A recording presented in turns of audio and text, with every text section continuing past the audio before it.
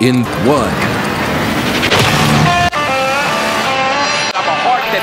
For a dying city. Stop cursing your future. Is not true. For all intents and purposes, I am a woman. Government and political system has ultimate supremacy. Jesus is King of Kings, and it's about time our nation returned in humble submission to his lordship. You are not protecting women. You are authorizing the destruction of 500,000 little women every year. I didn't start it. But sir, with all due respect, that's the argument of a 5-year-old. I didn't start it. Right, when the Spirit comes upon people, they go to war. They go to battle, and the enemies of God are driven back, and they're slaughtered. You are listening to Cross Politic with Gabe Wretch, the Water Boy, Pastor Toby Sumter, and the Chocolate Knox. Welcome, Fight, Laugh, Feast family. Good to be with you. For those who aren't here, we're coming at you live from Phoenix, Arizona, or is this Scottsdale? Fountain Hills. Okay, all right. Phoenix, Arizona. It's all the same. Of course, we got Pastor Toby Choc Knox. I'm the Water Boy. We got Dr. White, Jeff Durbin, and Delano Squires also here with us.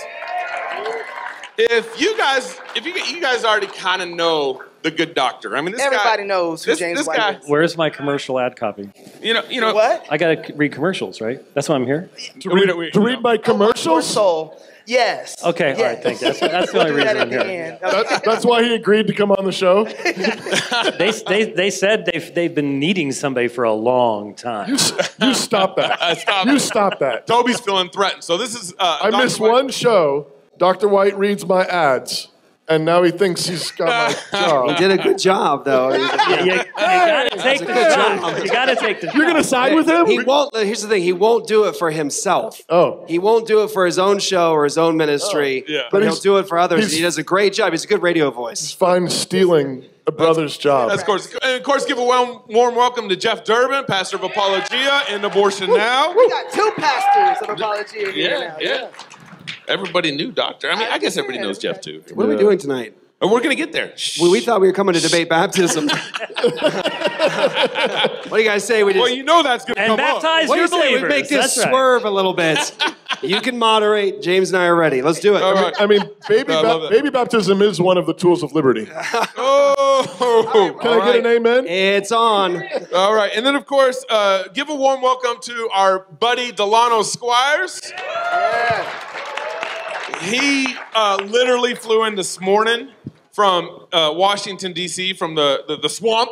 Yep. And then he actually flies out tonight to go back home because he's got some business to get back to. But if you don't know Delano, he's a homeschool dad, contributor at Fearless with Jason Whitlock, along with Chocolate Knox, CEO of Civitas Group, and he's scholar at 1776 Unites. That's his Twitter bio. Works for me. Works for you. And I follow him on Twitter. I do too. And of course, you guys already know David Reese, Armor Republic. He's one of the sponsors of this city tour stop, and actually a couple of our city tour stops. Yeah. Give him a round of a hand. Yep. Thank you, David. Thank you, Armor Republic. And of course, Chris from StratTech. He's also he owns the ranch. He's opening his house up to us. So please give Chris a warm welcome and a round of applause too. Shotgun. Hey, I got to make one more introduction. This is the first time I ever got to do this. Okay. My mom and dad are here. Oh, that's right. Right over there. There they are. Hi, Mom. Raise Love your hand. you, Mom. Love you, Dad. Mr. Something, thank you guys so much for this blessing. Appreciate y'all. Yeah, you know, when we started, I think we pretty much thought it was only going to be our moms listening. Well, for a while, that was all that was. And I think she was. She was among the first fans. But anyways, thank you, Mom and Dad, for being here. Yeah. There you go. Well, so we've been on this kind of 3-city Liberty tour. I already mentioned we were in Dallas-Fort Worth. We were in Rapid City in April, and now Phoenix here. And it is because of David Reese that we're particularly here. He said, I want you guys to come. And so that's why we're here in Phoenix, Arizona. And plus, our boys in the backyard of the Apologia crew, we wanted to come with those guys too. And part of this Liberty tour, you know, COVID happened in 2020. a lot of things were exposed. I think a lot of our eyes were open to where our weaknesses were as a church, as a family, as a business. And so we wanted to kind of go on this liberty tour to kind of hopefully strengthen families, strengthen individuals, strengthen the church on how to think about what true liberty is. And that's, I think it's never been more important to think this way. How do we not get moved by the right or the left? The left is, their hair's on fire. The right's kind of apathetic. How do we not let them push us? How do we get to the heart of what Christian liberty is? We want to define what liberty is. We don't want the left defining what liberty is, because that means killing 60 million babies a year. And we don't want the right defining what liberty is, because they have no basis. The right has left their basis of what Christian liberty truly is. Conservatives have unhitched the Bible from their conservatism, which means modern conservatism is suspended in the air. That's where we're at. Amen. Modern Republicans have suspended their conservatism in the air, disconnected from scriptures, and that means it's easily influenced by the prevailing winds. This is how we got Trump. They were easily influenced by it. Now Trump had some characteristics that we all wanted. Trump was finally fighting, which is some Republicans refused to do for the last 20 years. That's how we got Bush. Because conservatism is detached from the truth, conservatives can't build anything right now. Because we've detached conservatism from the truth, we can't build. This is why, to David Reese's point, we went and worked for Microsoft. We went and worked for Bezos. We went and worked for all these big companies. We helped the liberals build this economy that we're in right now. And they hate us. And they hate you. Yeah. And for that matter, Fox News hates you. Yeah. Sean Hannity goes and interviews Bruce Jenner and at no point gave a horse laugh. The king walked into Sean Hannity's interview with no clothes on, and Sean Hannity said, "You got nice clothes on today." Yeah. That's Fox News. Yeah. Right? So conservatism is not creating culture. It does not inspire a people to move, to act, and to follow. This is how, again, like I said earlier, we got Trump. He inspired. He brought together a movement. He was a fighter. But certainly wasn't a biblical conservatism that Trump was pushing. So we need to unwind decades of giving our liberties, decades of giving our responsibilities to others. Conservatives for decades have been giving our responsibilities to the public school system. We've been giving our responsibilities to the liberals. We've been dishing it out. And like David said, if you take responsibility, you will get more responsibility. And so we want to map out, tonight we want to map out a tangible vision and actionable steps to be truly free and to build a truly free city. That's what we want, a truly free community, a truly free city. For far too long, and this is part of the, both liberals and conservatives at some level look at the federal government as their God for different reasons. Facts. And so for far too long, hey, make sure Knox's mic is up. I don't think it's very loud. And you're deaf. Don't forget you're deaf. So. And I'm deaf in one ear. And make sure his monitor maybe is a little up. It might just be me. I'm deaf in one ear. But for far too long, all our energy has been put into electing the next president. In Moscow, Idaho, we live in a highly conservative state in Idaho. And so where the elections really matter is at the primaries. Our primaries just happen in May. That's where the elections really matter. But guess what?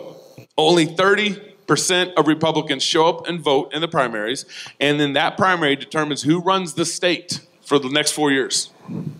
And only 30% are getting involved. Only 30% are active. When a presidential election year comes around, you get 70%. You get 65, maybe 70%, and if there's enough fraud, you might get 75%. But that's because we've looked at the conservatives and their angle on this. They've looked at the federal government as their savior, when we should have been building true, free cities. And so that's what we want to map out tonight. Yeah. So, Toby, I'm going to hand it over to you to start getting into number one. Well, we call this, I want to introduce, I'm actually going to tell everybody up front where we're going to go. So okay. we called this 5 stones of liberty, five smooth stones of liberty, because we got some giants to take down in the land. So these are our 5 smooth stones, and we're going to walk through each one of them. The first one is the centrality of worship. The second one is confession of sin. The third one is discipleship. The fourth one is taking responsibility. And the fifth one is building anti-fragile communities. So we're going to walk through each one of those and want to talk through how these things are actually about building free cities, free communities. Because for far too long, as Gabe said, we are constantly just reacting. Oh, whoa, speaking of reacting, looks good. We're constantly reacting to the fires that the leftists are starting rather than starting our own fires. And so this is exactly what David Reese was talking about earlier. We need to be on the offensive, not constantly on the defensive. And this is the way you build true liberty. So I want to start with the centrality of worship. Yeah. And which again is something that frequently people don't think. They don't think like, I want to be free. I want this to be a free nation. So I should make sure that I'm worshiping God faithfully. But I was actually reminded of this morning. A guy I follow on Twitter, Anthony Bradley. He tweets. He shares this article. Wait, you haven't been blocked by him? No. Then you're a nobody. I'm sorry. I've been blocked by him for so long as I can't even remember. Well, anyways, let me show you what he's doing on Twitter. Thank you. He's so you know. He shares this article about a school in Georgia, a high school in Georgia, where high school students have been disciplined, and then I think they're now suing the high school because the high school students were wearing Black Lives Matter T-shirts on campus, which is apparently they've banned like political speech or something like that. However, at the same Georgia high school, it is perfectly permissible to wear shirts with Confederate flags on them. And Anthony Bradley's comment was, the idolatry runs deep. Now, I don't know all that he meant by that, and I'm not even sure I would completely agree with his read on it. Maybe I would, maybe I wouldn't. But the thing that I thought was interesting about that was that he instinctively thought this is about worship. He was once quite conservative. But I'm just thinking in terms of, so he's thinking what's driving this is a kind of worship. Mm-hmm. One thing we need to remember and have re-ingrained in our minds is that you become like what you worship. That's right. Psalm 115 says that the idols of the nations have eyes but can't see, hands but can't touch, feet can't do nothing, mouths but can't speak. And then it says, all those who make them become like them. If you serve idols, you become deaf, dumb, and blind, like your idols. But if you serve the living God, you become more human. You're given back your sight. You become human again. And again, that's what we mean by freedom. So my question I want to kick to you guys is, so in what ways have you seen this play out? I mean, is worship, I mean, how central is it? I'm claiming it, like, if you don't have worship right, I'm saying you're going to be, if you don't worship Jesus, you're worshiping idols, and that will necessarily lead to tyranny. Last week in Louisiana, it was all about worship.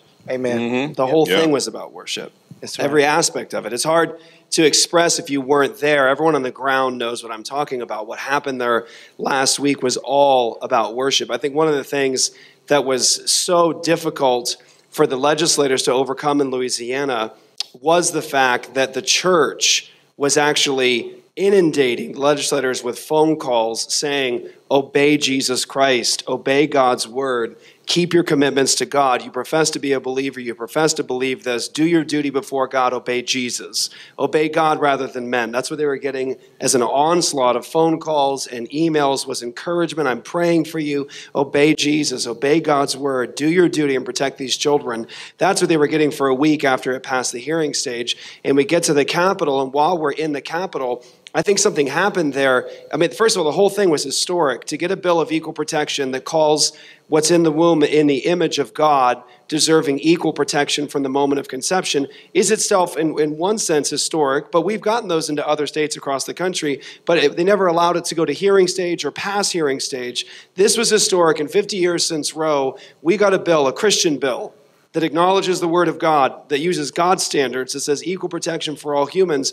We got it into the hearing. It passed the hearing overwhelmingly, 7-2. It gets to the floor. And while we were there, I think the legislators were struggling so deeply and profoundly because they were told that week after the hearing by the pro-life establishment, do not pass this bill. We do not believe that she's guilty of anything. We don't want it to be criminal. We're not looking for equal protection. They were inundated with Christians calling, saying, obey Jesus Christ, and the establishment saying, don't pass this bill. We don't think she's guilty. Including the ERLC. I don't know if you saw that. Absolutely. Yeah. That was all in response. This national letter that went out from 70 pro-life organizations to every state legislature in the country was in response to our bill. It was because of what happened from the church in Louisiana. So when I say our bill, I don't mean Jeff Durbin's bill. I don't mean End Abortion Now's bill. Yes, we're at the front fighting from the front, but this is the church's work. This is the Church of Jesus Christ. Presbyterians and Baptists, we even had charismatics and Arminians all saying the same thing, standing on the same standard. Kind of like the CRAC. Yeah. So here's you should join. I'm going to give you a picture of it, a portrait. You got to hear this because it was historic. This was where that opening to the Capitol was filled up with Christians, and it's online. You can see it on Apologia Studios. You had Christians from just a broad spectrum of Christian denominations inside the Capitol worshiping Jesus so loud that the singing was going throughout the entire Capitol. Wow. And the legislators were so wrecked by this that they were begging people to send us to stop.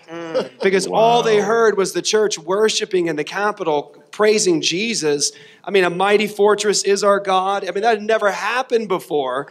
And so this historic moment, they knew that this is coming from the church and that these people are saying, obey God rather than men. And when we talk about the centrality of everything as worship, you've got the church in this instance saying, this is all about Christ and his lordship and the law of God, and you must obey Jesus and yield to his authority above anything else. And the bill even said that. This is the image of God, you will protect it, that's your duty. And if anybody tries to subvert that protection, you will ignore them because you must obey God rather than men. And so what's interesting is that the difference in gods was seen on the floor. That's right. In that the church was saying, obey God. Mm-hmm. Our legislator said this is murder. He was quoting scripture, and he was talking about this needing to be ended, abolished, criminalized, and he was doing it as a Christian, and they all knew that. But the other legislators who were then convinced to oppose the bill, their entire argument essentially rested on the Supreme Court has said.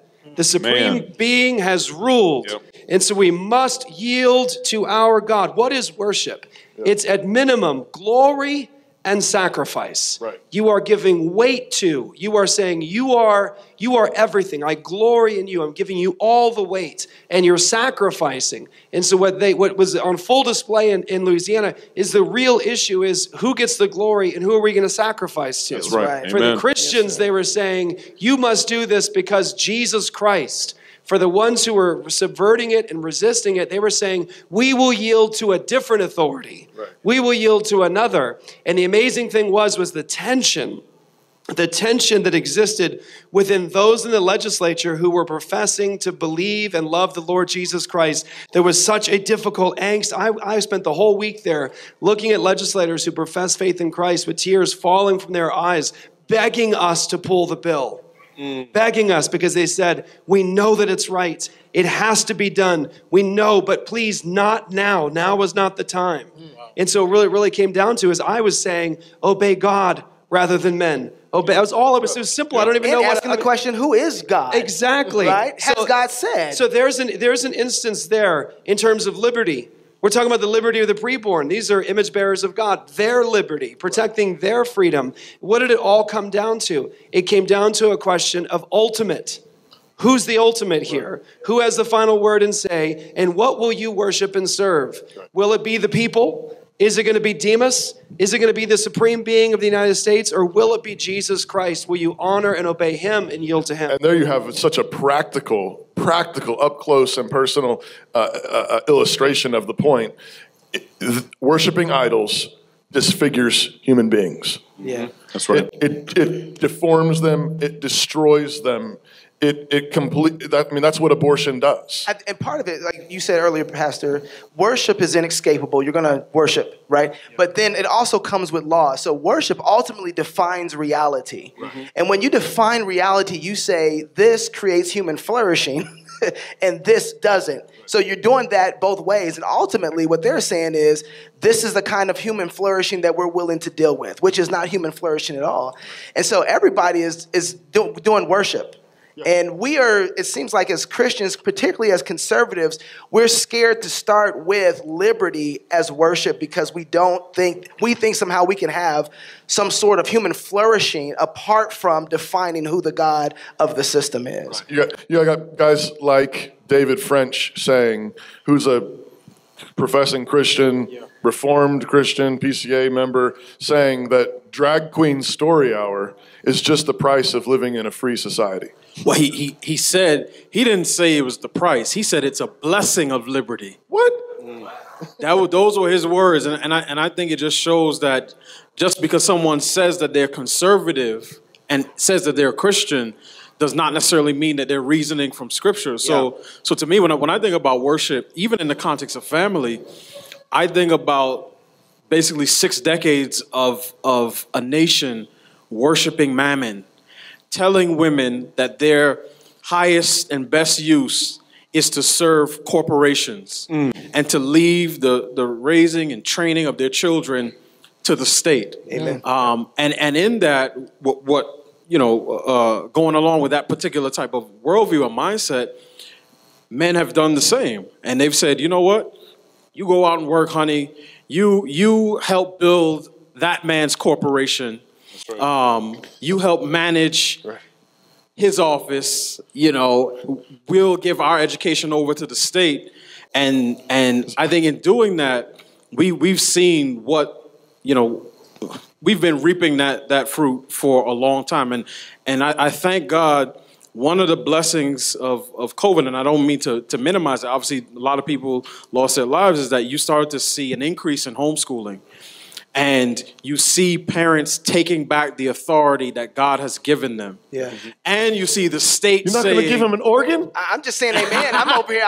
I got my hands full. But yeah, amen. And you see the state saying, we're not giving this over quietly.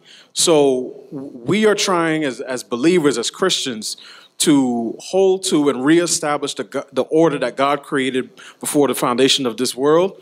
And the state is saying, I'm not going to let you go that easily. Right. But ultimately, we are free people and we need to live like free people.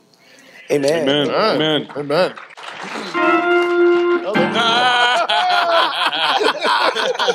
He know what to do with that too. I know he know what to do with that. Come on, Dr. White. I saw you grab your mic in the middle of what he was saying. I know you got something to say. I think what everyone needs to really grasp hold of and understand. When we think of the idolatry that the early church faced in the Roman Empire, that is a form of paganism that is superior to the form we're facing today. And we sometimes struggle with that because we figure, we're so much more enlightened and so on and so forth. No, we are literally, if people just by mistake turned this on, clicked on something wrong, walked out of the room, came back, and we're playing, okay? They're going, and they listened to your opening. They are so disconnected, they are really wondering what planet you beamed down from. Mm-hmm. Because while the pagan Roman would have understood the authority structures and the idea of man that lay behind what you were saying, we are now watching people that Joe Biden is appointing to various positions of power, and we listen to the bankruptcy of their worldview and the idiocy of their responses, and we go, how can that be? It can be because we are now reaping the full whirlwind of a secular mindset that doesn't just have paganism, doesn't just have idolatry. It rips mankind apart to such a point that you even have to define for these people what worship is, what idolatry is, because they live in a random universe without a God, without any order, without any meaning. They don't even have the tools to put together the words we're using. Yeah. That is what we are facing in our society. Right. And we struggle, especially if we're speaking Christianese. We all know what all these words mean. We have the connected, way of defining words. But we are literally talking to people now that their faces become blank. Mm-hmm. And it's a spiritual thing. It's a major spiritual thing.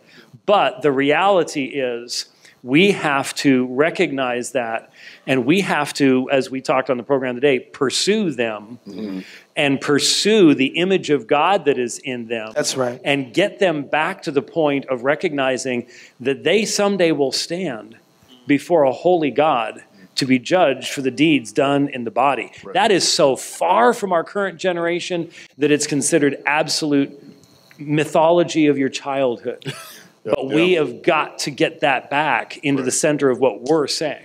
And here's the thing, we're servants of the King, and so we worship the way God calls us to worship. We don't worship the way the world calls us to worship. We don't sacrifice babies in our worship. Jesus was sacrificed for us. And one of the things that we want to speak practically about what worship is. We want you guys to walk away with a vision of what biblical worship looks like. There's definitely a sense in which all of life is worship. There's a sense in which David Reese said earlier, you ought to have family worship. You ought to have personal, private worship. Also, gather together with God's saints on the Lord's Day for worship. And some of the terminology you probably heard us use before comes from our Pastor Wilson, where worship is warfare. And so if worship is warfare, then there's an organization to what that warfare looks like in the church. And we like to use the kind of the 5 C's of worship, the 5 C's of worship. And so when you come to visit maybe one of our CREC churches or come to visit our churches, we're largely kind of structured around this kind of Old Testament structure of what it looked like and how we kind of import that into the New Testament. And so the 5 C's of worship are a call to worship. So when you come into church, you hear a call to worship. It's time to worship. Get ready. We're worshiping the Lord your God now. The second C is confession. You got to clean your feet off at the door. Confess your sins. God's a holy God, and God loves you, and God expects holiness, and so confess your sins at the door. That's the second C. The third C is consecration, which is the preaching of the word.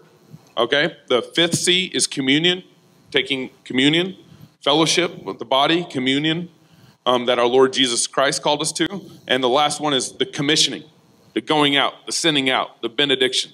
So that's our way in the CRAC of kind of constructing our worship. I think it's really important. This can seem like, wait, I thought this was about liberty. That's right. And Gabe just went on this, theology tangent. And like Dr. Wright was saying, people click on this channel and say, what? W-U-T? What? How do you pronounce that? What? But here's the thing. For centuries, God's people understood that when you gather before God, you ought not to just come and offer whatever you think. You ought not make it up as you go along. Strange fire. You don't wing it when you come before the living God. When you recognize fundamentally, I didn't make myself, God made me, He is the creator. The beginning of wisdom is the fear of the Lord.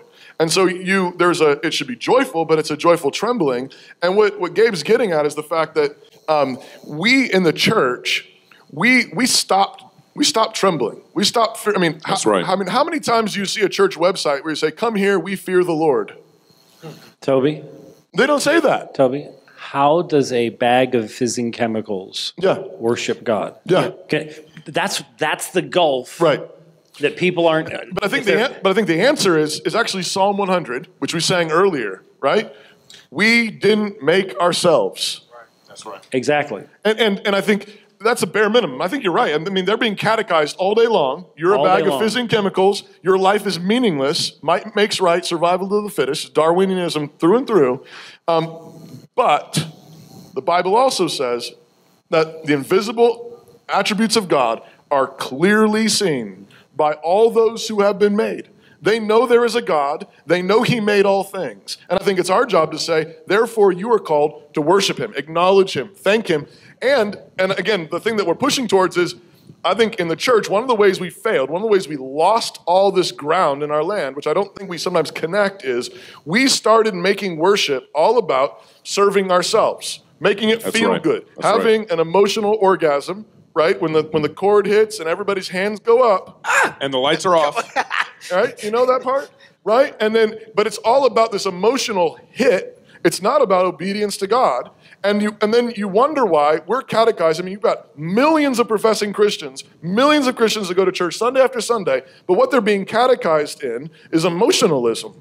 It's in feelings, and then you wonder why they think, well, I feel bad. I feel so bad about telling my cousin or my brother or my son who, he says he's homosexual, or my daughter or my niece who wants to get an abortion. I just feel so bad because it's so hard and everything's so emotionalized because we've turned worship into an emotional moment. It's not about actually serving the Lord. It's not actually about obeying him, bringing the sacrifice of praise that he commands. It's about doing what feels good, and then we catechize people in that, and then we wonder why they don't understand. We do a Bible reading challenge.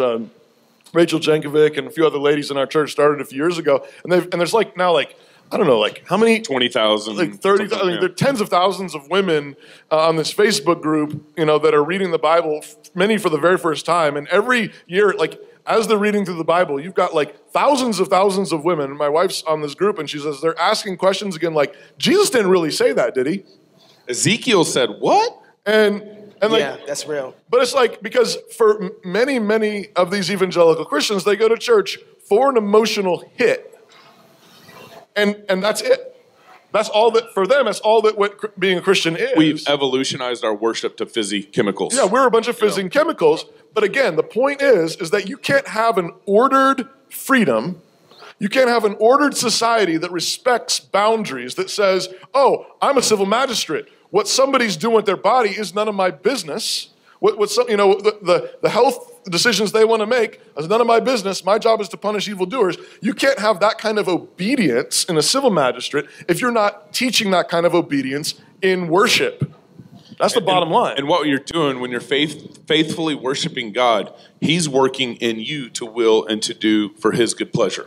That's what's happening ultimately in worship, is God is working in you. You are submitting yourself to him, and God turns around and works in you and changes you. And you aren't trying to line up your emotions for an experience. You're trying to line up what you're doing to give God the glory, and he works into you to will and to do for his good pleasure. And inside of that, it answers the question, what Dr. White is getting to, the point of why people are so lost from this to over here. How do they jump that gap?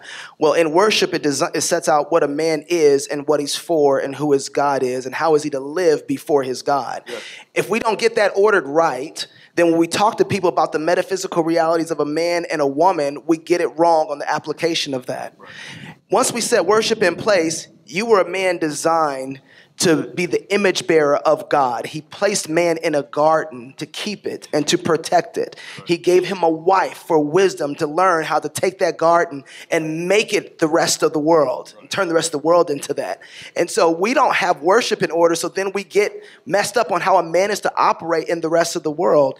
Even as Christians, that's why setting worship up properly makes man more human to be able to communicate those realities to people who are far off from that basic understanding. Let's get Christians not thinking that they're fizzing bags, first of all. Yes, exactly. Let's just get Christians to understand they're made in the image of God, that they were made for marriage and made for child rearing and made for work and so on. This actually moves us naturally right into the second smooth stone, which is confession of sin, which I think, again, can also seem like kind of a strange thing, like what planet are you from? But I think this is actually connected to the point you're making, is that one of the gifts of God is actually the dignity of guilt. And I don't think we think about that sometimes, but I think this is one of the failures of our prison system.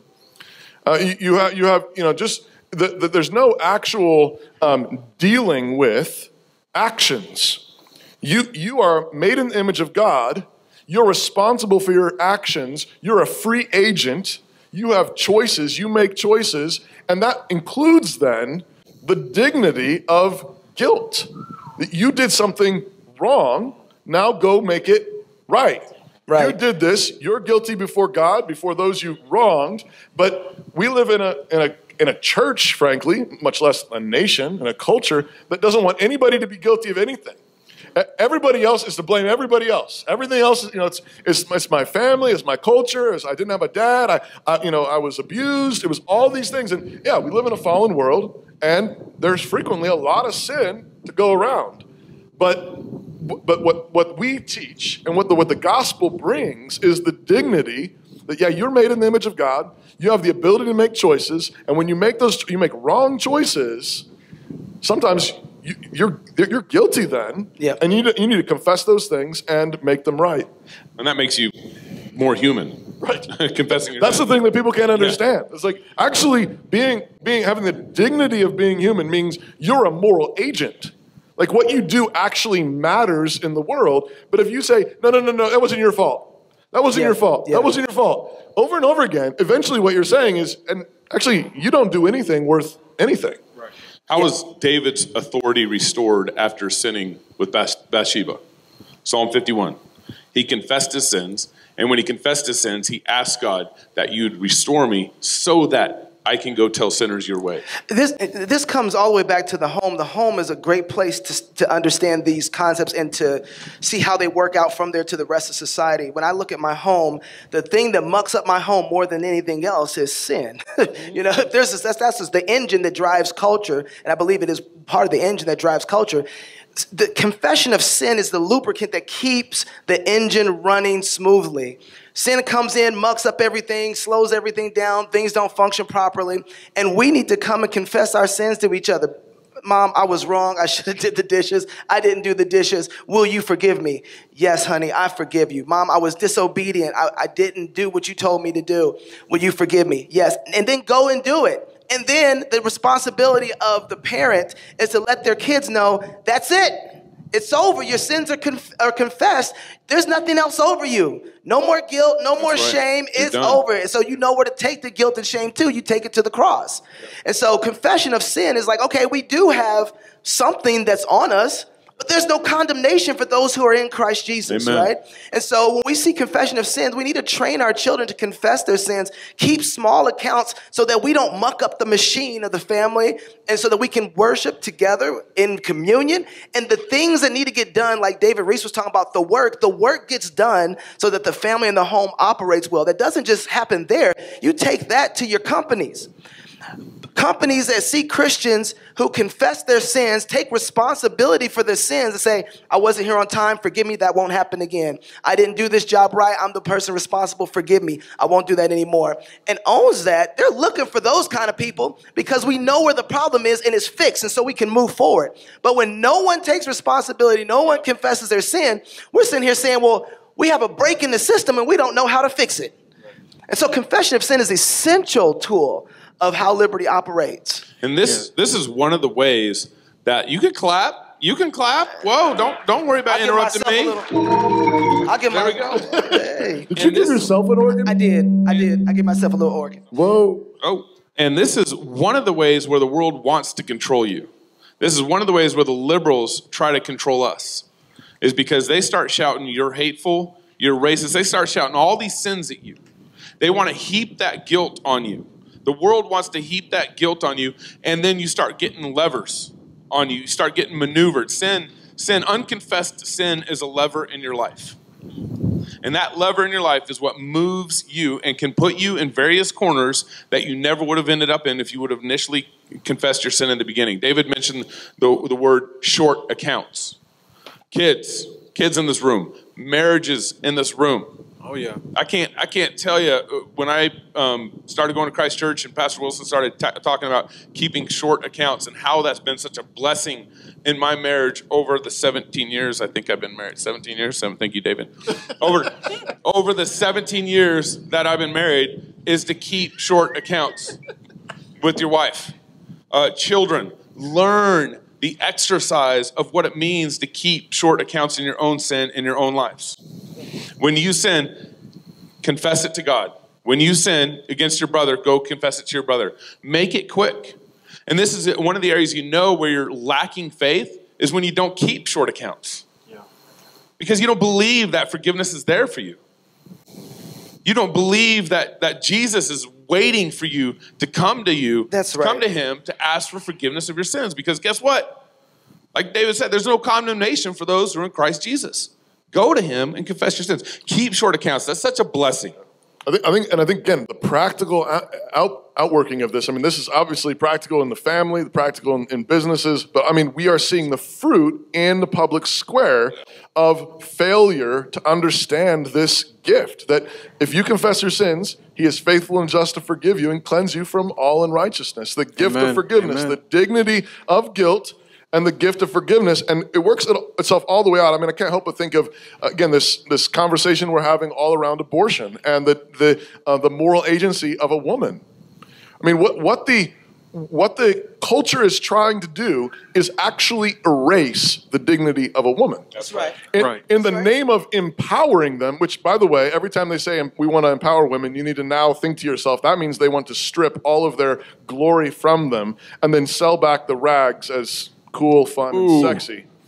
But that's what they're doing. They're destroying, erasing the dignity of a woman who's made in the image of God, made with the potential of the glory of being a mother.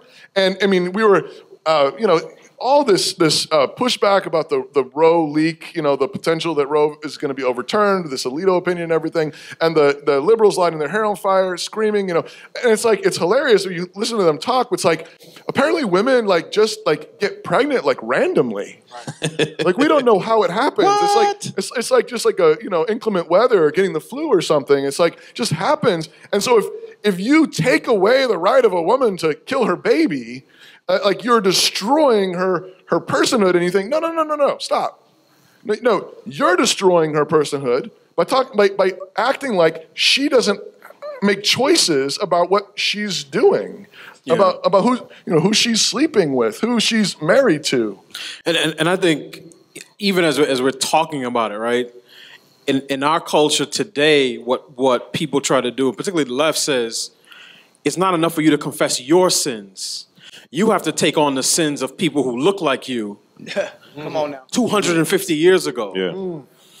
And that's part of what we need to resist. So yes, confess your sins in your home, to your wife or to your husband, or to your parents, or to your children. Yeah. But never take on the sins of another as if they are your own, just because you share some common characteristics. So I mean, and then when you do it and you believe God for forgiveness, walk as a free man or free woman in Christ. Not with your head held down and not with somebody saying, well, you confess your sin for your great-granddad, but what about your great-great-granddad? It's like, sorry, Joe, we're not doing that today. So you can go get another sucker and make him feel guilty and make him empty his pockets. But I'm free in Christ, and I believe what Christ did at the cross. It is finished. It's been accomplished. Yes. Yes. You can't hang anything back on me. Amen. Jeff, did you have something? Yeah, well, I think just in light of recent circumstances, and I promise I do talk about other things besides abortion, but this is... it's okay. I promise I do. It's a weighty moment because of where we're at and what's coming in the next couple of weeks. This goes back to the original point about worship. If it's all about worship, it's all about an ultimate. Who gets the glory? Who do we sacrifice to? So the question is, who has the final say? It was interesting.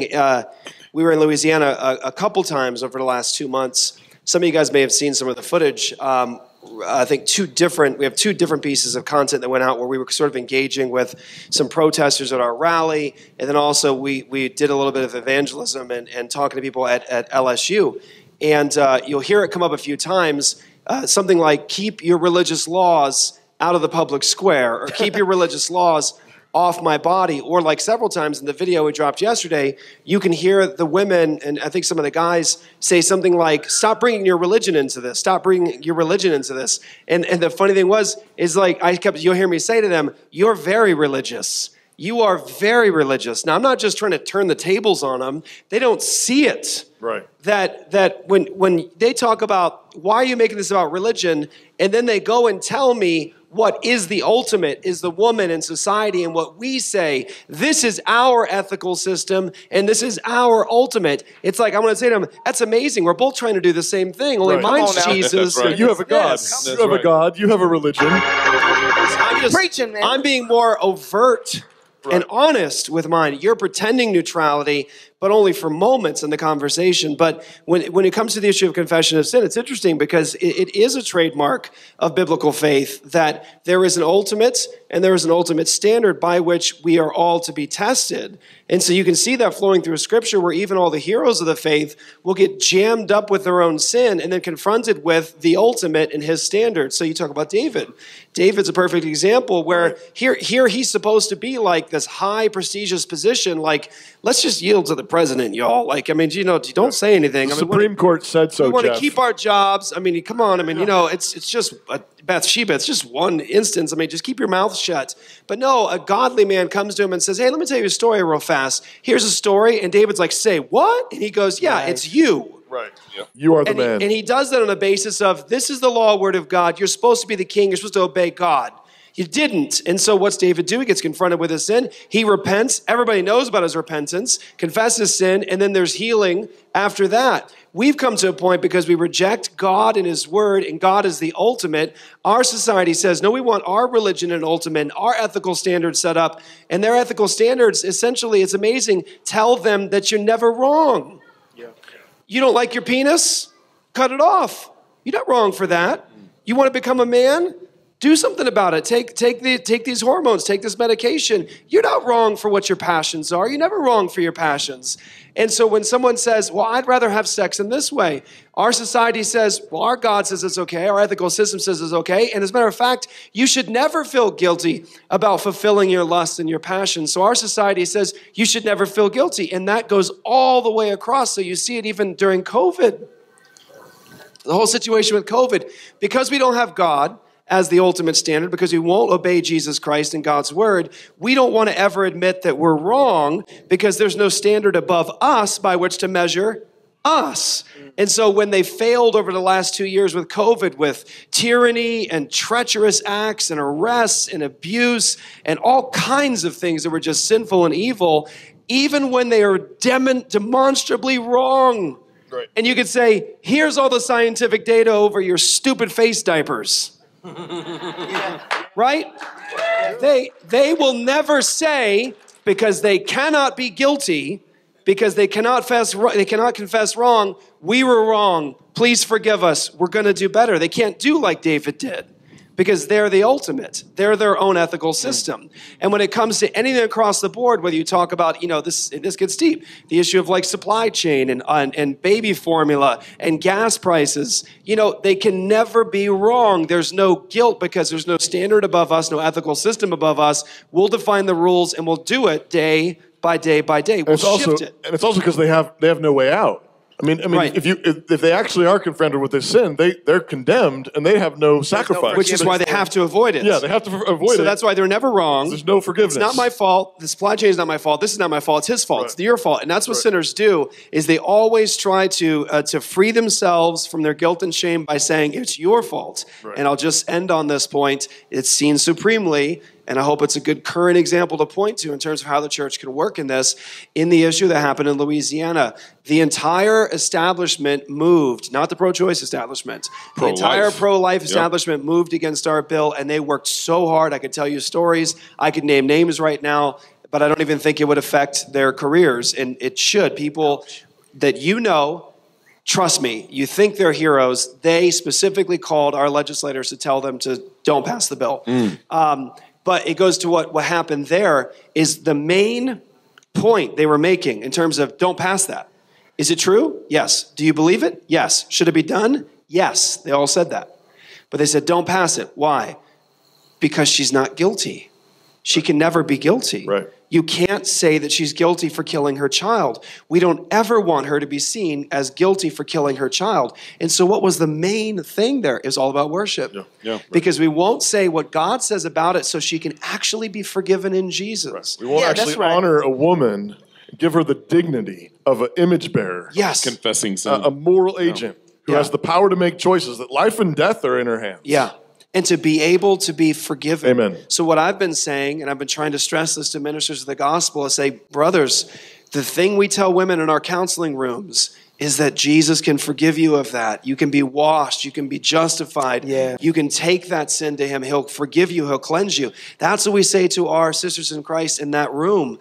But what we're being asked now is we're being asked to deny that the cross applies to this.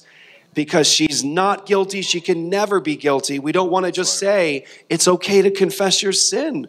There's forgiveness in this. Which is us saying we do not want women to be free. That's right. That's what we're saying. We don't want them to actually be free. That's right. I want to. Knox, are you trying to say something? No. I was just wondering what James was thinking. My fellow pastor's preaching. I get quiet. I got one more metaphor before we turn the corner here real quick. And this is for I wish I would have known this metaphor when I was a younger kid. So I'm speaking particularly to the kids again, okay? Because kids are here. We love kids. When you don't confess small little sins, it's like a ship leaving the dock 1 degree off, and then you wonder 20 years down the road why you're so off from your relationship with Jesus Christ. Is because you started with one small sin going unconfessed, and that grew and grew to bigger sins going unconfessed, and it grew and grew to bigger and bigger sins going unconfessed. So humble yourself. Humble yourself before God, and what happens? He lifts you up. And over 20 years of you confessing your sins, you're learning, you're gaining strength in what it means to fight sin in your own life. So children, confess your small sins now. And don't let you get 1 degree off now, because in 20 years you're going to wake up and be like, what happened? Yeah. The reason why Christians are not leading in this country in the way they should be is because they haven't confessed their sins. They're not clean. They don't have that no condemnation. They're not walking away from the cross, heads held high, leading, saying, you got nothing on me. Jesus knows it all. It's all been forgiven. Right? That's where freedom comes from. Yeah. Amen. You can be the sign now? Let's turn the corner. Delano's got to get out of here by 10. Okay. The third smooth stone for taking down giants of tyranny is discipleship. And I think I want to frame this as thinking about teaching the world what reality is. Remember the Great Commission, all authority in heaven and on earth has been given to Jesus. And he said on the basis of that, because all authority in heaven and on earth, which means all authority in our homes, all authority in our churches, all authority in our state houses, all authority in the Supreme Court, all authority has been given to him. And he said, therefore, go, disciple the nations, teaching them to obey everything that Jesus has commanded, and, of course, baptizing them and their babies. One of the debate has begun. I can't. Can you find that in there, Jeff? I don't see that in there. No. But stop looking at my notes. You didn't email that to me, I promise. The promise is to you and to your children. And there you go. All those in Lord your God. Amen. Yeah, let's baptize them. And everyone who was baptized now he woke was those up. who heard We've and been received talking the about word 3 that day. tools of liberty, and it took baptism before you decided to say, wait a second. No, it's the Presbyterian partial citation of Acts 2:38 that woke me up. That woke you up. All right. There we go. Dr. White's back. All right. Welcome back, Doc. He's awake. Welcome back. But I think the thing that I want to really I want to drill down on here again is that the church has failed to teach. Yes. The church has failed to disciple. You had one job. Right? I mean, literally, like we had one job. Disciple the nations. Teach them everything that's in the Bible. That was the job. Except for the Old Testament, because that wasn't in the Old Testament. There's no disciple in nations. No, Gabe.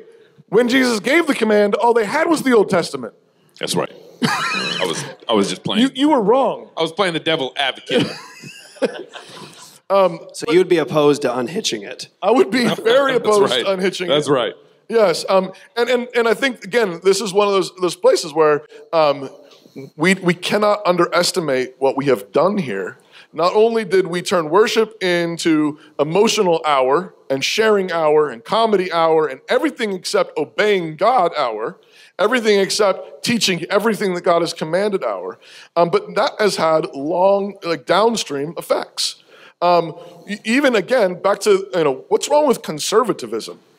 What's wrong with people who call themselves conservatives? And then you say, okay, so what should we do about immigration? What should we do? I mean, what is a biblical standard for taxation? We should build a wall. Right. And it was like, we talked to one. That's as deep as we get. We talked build a wall. We talked to one lady one time and on Cross Politic, and she said, well, in Nehemiah, they built a wall. Yeah, that's right. That's right. And I was like, well, kudos for citing the Bible.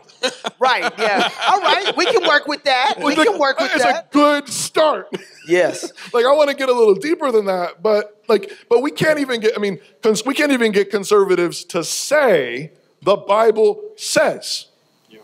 We can't even get conservatives to say that. But that is our job, is to disciple the nations. So here, I'm going to give a crazy example of a place where I think we need to work. We have our work cut out for us. I think most Christians are actually, I'll say most Christians, that's overstating it. I'm being too generous. Most Christians in this room, okay, conservative Christians who are listening to this podcast or watching this show probably have a pretty good grasp of the fact that our standard for truth and goodness, truth and morality, must be grounded in Scripture. I think most Christians understand that our ultimate standard of truth and goodness is grounded in Scripture. But here's the place where we flop, is when it comes to beauty. And all of a sudden, a bunch of Christians turn into a bunch of flaming relativists. That's right. Who's to say what's beautiful? I like that song. I like that painting. I like that movie. I like that story. And that's actually how we got here. Relativism got into the church starting with the relativization of beauty. So here's an example. I read an article actually by our friend Jason Whitlock on the Blaze, responding to, maybe some of you saw the Twitter. I don't know, what do you call it? Blow up. Yeah, with Jordan Peterson. Fluffle with Jordan Peterson, where apparently, I don't follow these things, but apparently there is a Sports Illustrated swimsuit model. They're releasing all their covers right now for the year. Okay. And Elon Musk's mom is going to be on one. Oh, dead serious. You're kidding. I'm dead serious. 75-year-old. I didn't need to know that, Gabe. Yeah. I didn't need to know that. But apparently... I'm just adding to the conversation. That's all. Apparently, I am told that on one of these covers is a very large Asian woman. And Jordan Peterson had the audacity to share this on Twitter and say, this woman is not beautiful. And the Twitterverse exploded, as you might imagine. But our friend Jason Whitlock, he wrote an article about this that I read this morning, where he said, actually, I think Jordan Peterson is wrong in this. He should have said that this is unhealthy, because obesity is unhealthy. It's not good for you, which is true enough. But I actually think, Jason, if I talk to you, I think Peterson was spot on. It isn't beautiful, and part of the reason it's not beautiful is because it's not healthy. She's dehumanizing herself with her... Exactly. But there's explain the what was the other meme you saw? There's another Calvin Klein photo going around with the three images. One of the images is a woman in a bikini, slender. Like 1999 or something. Right, from 1999. The second image is a black lady who's overweight, who's sitting in Calvin Klein stuff. It's like 2009 yeah, or 2009. something like that. They all have these dates on them. The last one is a picture of a woman in the bed and another woman who is on the side of the bed. But has a beard on, who is presented like a man and pregnant. Yep.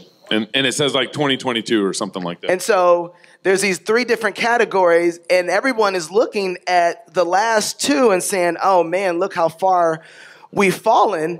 But they've missed out on throwing a fit at the first one. because they misidentified the purpose and the reality of what a woman is for, and they presented a symbol of femininity and female and what a female is wrongly. And we didn't say anything about that because boys will be boys. Because it attracts our lusts and desires and uses her as a tool. But because those don't live up to the other ones, we're like, ooh, where did we go wrong at in these two? 99 was so much better. And it's like, no. You gave up the metaphysical realities of a woman on the first one. That's right. So you get 2 and 3 naturally. But to Dr. White's point earlier, actually, I think we gave up at this in like whenever we accepted Darwinism. I mean, when we said God is not creator, when we said, oh, that's a legitimate theory to theorize that we're meaningless matter, I mean, that was decades before. I mean, but that's really where we gave up the argument. But if we're meaningless bags of fizzing matter, then why can't we objectify? Why can't we depersonalize? Why can't we use and abuse and do whatever we want? Because survival of the fittest. Yeah. Delano, we were talking about this earlier. I know you got something to say. Well, I mean, my issue with Jordan Peterson was not his comment. Obviously, he's free to express his opinion. Is that he? But was he right? Well, my issue is you can't throw a rock and hide your hand. So you can't insult someone and then complain that other people are coming back at you, and then run away. Apparently, he quit Twitter after this, huh? Yeah. You shouldn't. That's true. Jordan Peterson, if you're gonna pick a fight, you stand there and fight. Yeah, but as it relates to discipleship, I think about this particularly as a father with 3 young children, and my wife and I, we recently decided to homeschool. I was against it at first because I went to public schools for the vast majority of my life. And I said, I want my kids to go to public schools because I want them to be street smart. And then I started to think about it. What positive, socialization did I get from public school? I mean, I learned how to shoot dice and do other, stuff like that. But eventually, God started to work on my heart, and I started to grow in my faith and understand that education is equal parts scholarship and discipleship, right? It's academic mastery and moral formation. That's right. And when you give your children over to people who hate your biblical values, and then you wonder why you send your 10-year-old daughter, she likes to play with her brother, she likes to play basketball, right? You know her in the house is, that's Tina the tomboy. 3 years in her public school, and she comes back and she says, I'm now a boy named Tom. And you're wondering, how did she get that way? Yeah. That's because she's been discipled by people who tell her, to your point, you're just, a bag of matter. So you can be whatever you want to be. Be whatever you want to be. So you can, it's gone so crazy. It's like you say, okay, you're a girl, so you can be a boy. And now that's become passé. So there's some people who say, well, I'm neither girl or boy. I'm non-binary. And I'm saying to myself, look, if you get old enough, when you're a dude and you're 40 or 50 years old and you have to wake up every 5 hours to get up in the middle of the night and go to the bathroom, that process is telling you exactly who you are, right? So there's no mistaking whether you are, you're there male. already? Right. Okay. No, I'm not there. I'm not there. All right. I'm not there. But really what it is and even you see the church. Dr. White, you need to. Never mind. We love you, Dr. White. But this goes back to what we were talking about with confession of sin and worship. Even the church's foot is starting to slip in some places, where now you have theologically conservative pastors talking about pronoun hospitality. Yeah. Because we're starting to give away the game as it relates to God's truth. Wow. I mean, we're not talking about, complicated matters. This is Genesis 1:27. You can't throw a stone in the Bible and not hit these things. That's the previous president of the SBC, J.D. Greer, who was saying that. Correct. That's how big this is. Right. Yeah. So my encouragement is, parents, understand what your children are learning, and particularly fathers, do not give away your responsibility to train and raise your children to anyone else. Amen. Right? Stand up for God's truth. I'm opening up to my other pastor. I'm just. You want to say something, Pastor James? No. Okay. I want to add to this. I guess I want to bring it back. I'm not. We got 20 minutes, and we need to change. What? We got 2 corners. Yep. Well, I just want to finish with this then. And that is, Delano was exactly right. And again, back to, this is a kind of a theme we keep hitting, is the glory of a woman is her beauty. That's right. That's God made her to be the glory of man.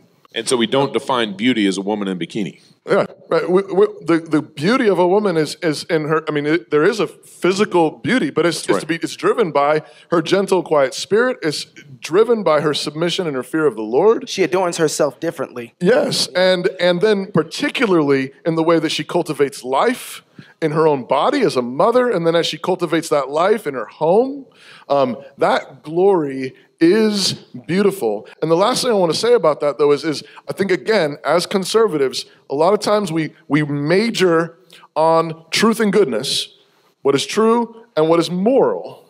And frequently, we do have no idea what is beautiful. And that makes us completely incapable of being persuasive. Christians should be at the forefront of winning arguments because we have the best stories. Yep. That's because right. we are the That's best artists. Because we are the best musicians. Because we know the God who made this place, and he made this place beautiful. And our art is to mimic and imitate that objective beauty, to lift people up and to be winsome. And again, to your point, Dr. White, when people look and they think, man, this is weird, these people are from another planet, sometimes the thing that breaks through, I mean, obviously we lead with the gospel, we lead with the gospel story, but sometimes the thing that really does break through, though, is the beauty of holiness. They see a marriage where a man really loves his wife, and this wife is so into her husband. And they see children loved. I think sometimes about, we lived in South Carolina when I went to seminary for a couple of years, and we lived in this apartment complex. And, you know, there's just the little things. We lived on the ground floor outside the play area. And every night, my kids were little, like 2 and 1. But every night, my wife would make dinner, and we sat down and ate dinner together. And we sometimes I'd call the kids in, or I'd be outside with the kids for a minute, and we'd go and sit down. And then almost every time, we have like, all the kids in the neighborhood, they come up to the balcony, to the porch, and they'd be looking over. See it. And you see like little faces looking. And I really think that many of them had never seen a family sitting down eating dinner together. I think that many of them were from single mom houses. It was a lower middle class neighborhood, and and every once in a while my wife would go out and be like, "Do you guys want a bite?" And give them little bowls of our soup or whatever we were having for dinner and everything. But just like watching, like looking over the thing, and I still remember that. I think, in some ways, the depravity of this world, which is it's so horrible, and at the same time, God has lowered the bar so much. It's like, love your wife. Like, show them the beauty of the gospel in your marriage, in your family, in your kids, together. That beauty wins. It really will win. That's right. I've eaten at your house. Yeah, you have. I have. It was awesome. We had pizza. Yes, and your wife introduced me to Tillamook mudslide, I think it was. The ice cream. Yes, I sir. gained like 10 pounds 2 months after that because I just kept buying it. You were welcome. So tell her I said you were thank welcome. you. Amen. And then I've eaten at your house as well, but not yours because you hate me, I guess. So, well, I want to say You missed that text. I know we're almost, we got to go quick here. Just 2 things. In terms of discipleship of the nations, like we think about our churches and what we're saying to the world around us, I think there's 2 important things to point to, and that is that, of course, what is the standard that we're discipling them with? And then the other question has to be answered and understood by the church is, what are the consequences? So what is the standard and what are the consequences? I think one of the major challenges right now we have to face as the evangelical church or the church in the West is that we have to nail down those 2 things and understand them and be prepared for them. So, for example, when we are, like you're saying, what's beautiful, what's true, what's lovely, what ought to be the case, what is the right law, what is justice? You've got Christians in the world today who just love to stand up in the public square and say, yeah, I care about social justice too. Look, God does here, God does here, God does here. He commands people to care about it. And they have a point. Right. Don't you care about racial justice? God hasn't changed. They're right to quote those verses. God is a God of justice. He cares about justice in the public square. And so they're winning on the fact that, hey, God says we actually ought to do something about this, but they're losing in the discipleship area because they do not believe God's law is a standard. That's right. So they just go like everyone else, willy-nilly and arbitrary, and say this, make it up as they go along. Which usually is socialism. It's socialism. It's no different than a Marxist who's just as arbitrary. It's now a Christian who is also arbitrary, but they have one key thing. God cares about justice. They're right about that. But then they don't have a standard by which they can disciple the nations. Into that, So yeah. what is the standard that has to be finally answered by the church? Amen. What are you standing on? Is it going to be the law, word of God, or isn't it? Is it going to be you and your own interpretations and your own decisions, or is it going to be God's actual standard? Amen. That God of justice had a lot to say about what actually is just. Amen. The second point is what are the consequences? This goes back to like a major problem. Dr. White wrote a book years ago called Pulpit Crimes, and I think you didn't even know I knew that, did you? So do you remember that you wrote kidding. that book? Did you know? I recall it very clearly. Yes. So, but there's in this again, discipleship of the nations. Okay, if you don't get the question of what's the standard right, we're not going to disciple anybody rightly. But what are the consequences? The evangelical church in the West is so consumed with being loved by the culture, being liked by the culture, so they say stupid things like foolish things like, well, let's be polite to their pronouns. No, reject it. Call it down to repentance. Yeah. Bring it to the issue of the Word of God. Talk about Christ. Make it about the gospel. Make it about God's authority. So, years ago, you heard the story about, Rick Warren, Saddleback Church, that before he planted the church, he went around to the neighborhood, interviewing the neighborhood, and asking the neighbors, what do you want to see in a church? Wow. I want to ask people what they want to see in God's That's worship. just like Jesus. Didn't he come Yeah, and ask right. us all what we... So, No. what are the consequences? A man like that and men like that build churches like that, they haven't really actually settled themselves on the consequences of being a follower of Jesus Christ. That's right. If you're going to disciple the nations, you're going to say things that they're going to make them vilify you. They're going to hate your guts. Right. You're going to say things that are going to have people come into your congregation and they're not going to like your church. Why? Because you're saying things that they're not comfortable with. They don't like that. But that's what discipleship's about. Sometimes pastors have to sit in counseling sessions with men and women they love, and they have to say something that might offend them. They're doing it because they're trying to shepherd them and disciple them That's right. according to God's word. We have to actually settle ourselves as pastors and as men and women to say, am I ready for the consequences? Like to actually say to the nations, no, these are God's standards. No, that's not beautiful. No, that's not true. No, that's not good, because it's going to come with a heck of a lot of consequences. And I think that where we're at today, Pastor James has said all the time, one of the main things he says is we love our comforts. We love our comforts more than anything else. We're not willing to actually suffer because we would rather just be comfortable. Yeah. That's so good. It hurts. So I'm going to pull a water boy here. Hold on. And I'm going to let James speak first, and then I'm going to pull a water boy. I was just going to let Jeff know that I just got notification from Andy Stanley that your invitation to speak has been rescinded. Wait, he got an invitation? Well, it was How did you get an invitation? That was confusing. The first three stones that we've talked about is worship, confession of sin, discipleship, and taking responsibility is the fourth. And I'm going to summarize this because I want to spend the last 10 minutes on the fifth. Okay. So taking responsibility has been something that men particularly have been called to and have given away.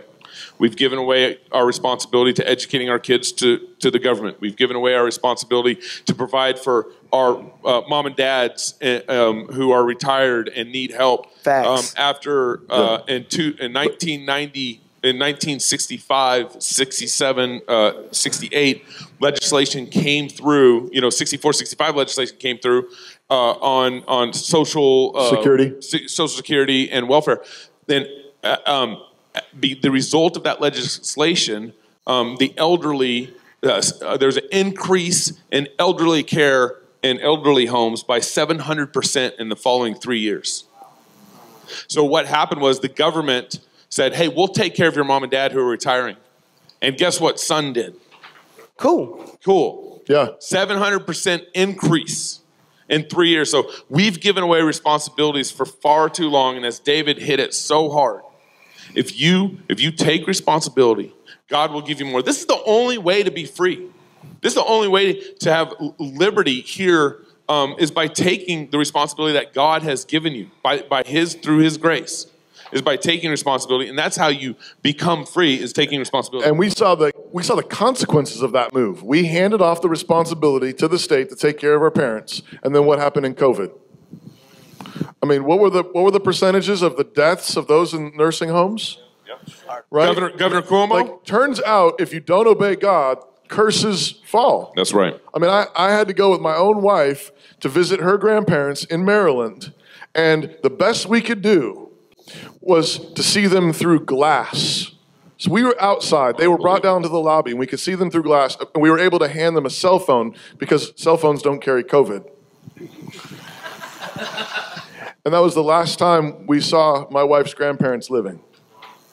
Unbelievable. That's not a blessing. No, right? That is a curse. That's a curse. And that's because we gave that responsibility away. Yeah. So the last stone. The last stone. That's how you're going to do it, just like that. Okay, take responsibility, men. Take responsibility. Last one.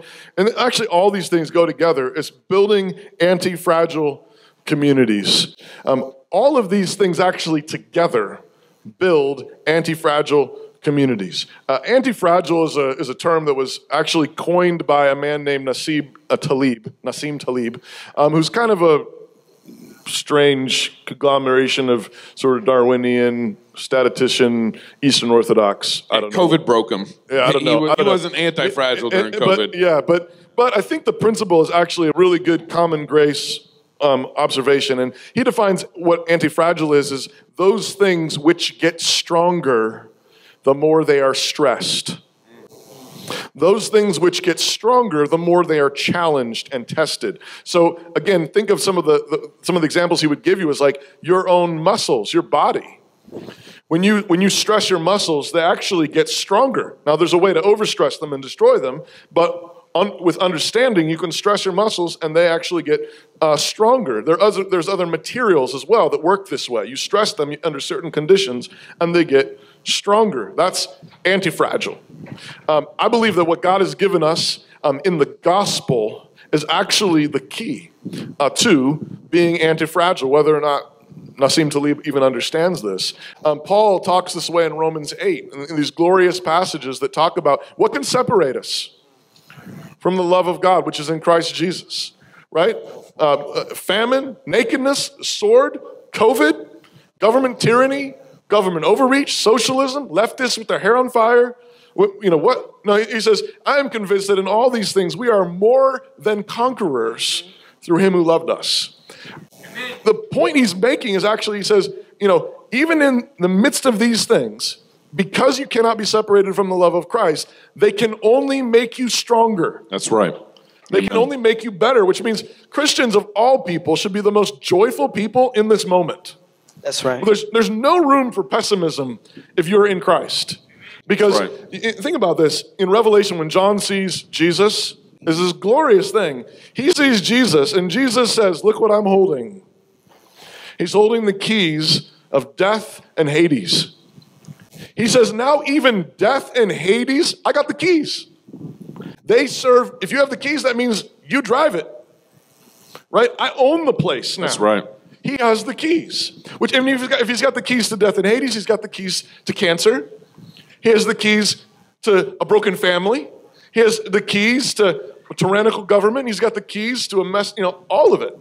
He knows how to use all those things to make his people more like him. He knows how to use all those things to win. Not one of them can conquer us. We are in them more than conquerors. And so the real wrap up here is you think about all these stones. Worship. Worship God personally, worship God in your family. Worship God publicly with God's people. Worship God the way he says to worship him, not just making it up as you go along, not just winging it, not just going in for the emotional high. What you worship, who you worship, you become like what you worship. It's either making you more human or it's deforming you and those around you. We confess our sins. Why? Because that makes us anti-fragile. We know who our God is. We know that we're forgiven. There's no shame. We know who our God is. We know we're forgiven. We walk with our heads held high. You got nothing on me. Jesus knows it all. He died for it all. I'm not afraid of you. Right? Well, we're going to bring up your internet history. Oh, yeah. Jesus knows my internet history. And it's forgiven. It's under the blood. And I also confessed it to my wife, so we're good. Right? We're clean. I'm not afraid. You can't bring up anything on me. We're in the Word. We know what God says. We're discipled. We're taking responsibility. In these ways, when the world comes apart, you will find that you don't have to come apart. Right. Your family doesn't have to come apart. Your church doesn't have to come apart. But together, we need to build communities that won't come apart because of the place we live, the world we live in. And Jesus gave us a job to do. That's your ending music. Oh, but you can finish it. Yeah, I know. Thank you. It's offering time. It's offering time? Offering time. Oh, you know about Hey, give offering these time? brothers up here a hand. Thank you guys for being with us tonight. I did not. Thank you. Thank you, guys. Thank you, Delano, Jeff. Thanks for Dr. having White. us. Thank you. Dr. Thanks, White. Jeff. If you're single, get married. If you're married, have kids. And if you have kids, go baptize them. Go baptize them. Until next time, love God with all your heart, soul, mind, and strength. Love your neighbor as yourself. Go fight, laugh, and feast. And somebody protect me from Dr. White. This is Cross Politics. Thank you all for coming out. Appreciate you all very much. Okay. Thank you very much.